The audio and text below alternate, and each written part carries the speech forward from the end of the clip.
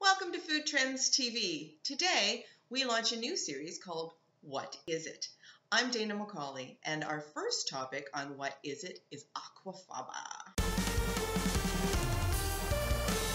Aquafaba is the common name for the liquid that's left over after you soak chickpeas.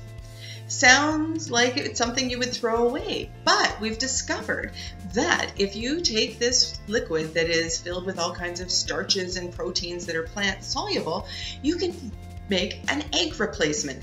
Aquafaba is being used to make mayonnaise and meringues and macarons and all kinds of foods that people with egg allergies or vegans have had to avoid in the past. So now you know what Aquafaba is. Impress your friends by subscribing to Food Trends TV so that you don't miss any more important information that'll make you sound super food smart.